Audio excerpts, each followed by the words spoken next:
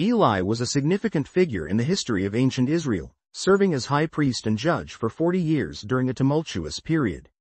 According to the accounts found in the books of 1 Samuel, Eli's life and service provide valuable lessons about faithfulness, parental responsibility, and the consequences of disregarding divine standards. Eli resided in Shiloh, where the tabernacle of Jehovah was located. As high priest, he was responsible for the spiritual leadership of the nation and the proper conduct of worship. Eli also acted as a judge, settling disputes and guiding the people in adherence to God's laws. His dual role placed him in a position of great influence and responsibility. One of the most notable events in Eli's life was his interaction with Hannah, the mother of Samuel. Hannah was deeply distressed due to her inability to conceive a child. She visited the tabernacle to pray fervently to Jehovah, silently pouring out her heart. Observing her, Eli initially misunderstood her silent prayers for drunkenness. Upon realizing his mistake, he blessed her, saying, "Go in peace, and may the God of Israel grant your petition that you have asked of him." 1 Samuel chapter 1 verse 17. Hannah's subsequent conception and the birth of Samuel were seen as a direct answer to this blessing. Eli played a crucial role in Samuel's early life. Dedicated to Jehovah by his mother, Samuel was placed under Eli's care in the tabernacle.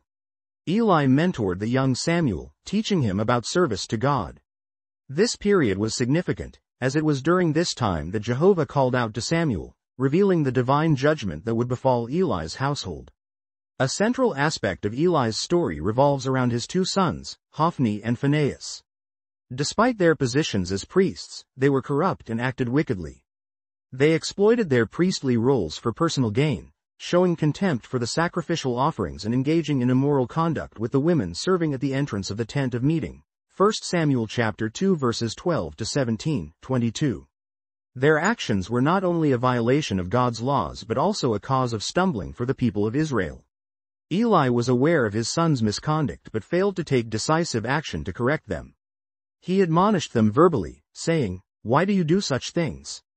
For I hear of your evil dealings from all the people." 1 Samuel chapter 2 verse 23. However, his reproof lacked firmness and did not lead to any meaningful change.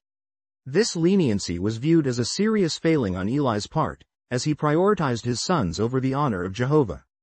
Jehovah sent a prophet to Eli with a message of impending judgment. The prophecy declared that Eli's household would suffer because of the iniquities he knew about but did not restrain. It stated that his descendants would not continue in the priestly office, and both his sons would die on the same day as a sign of fulfillment. 1 Samuel chapter 2 verses 27 to 36. This message underscored the seriousness with which Jehovah viewed the sanctity of worship and the responsibility of those in leadership.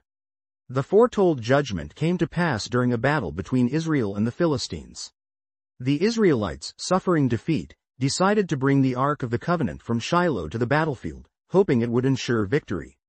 Hophni and Phinehas accompanied the Ark, but the Philistines defeated Israel again, killing both sons and capturing the Ark. 1 Samuel chapter 4 verses 10 to 11. This loss was devastating, symbolizing the departure of God's favor from Israel. When news of the defeat and the capture of the Ark reached Eli, he was deeply shaken. Sitting by the roadside, anxiously awaiting news, a messenger relayed the tragic events. Upon hearing that the Ark of God had been captured, Eli fell backward from his seat, broke his neck, and died at the age of 98. 1 Samuel chapter 4 verse 18. His death marked the end of his judgeship and highlighted the fulfillment of Jehovah's prophetic judgment. Eli's legacy is a complex one.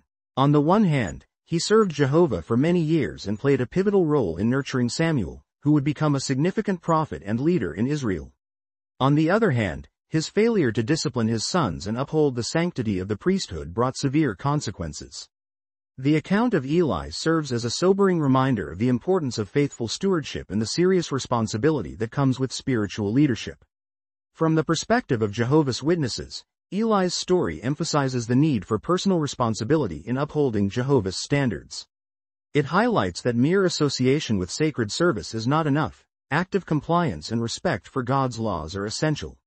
Additionally, it underscores the importance of parental discipline and the need to correct wrongdoing decisively to prevent dishonor to God's name.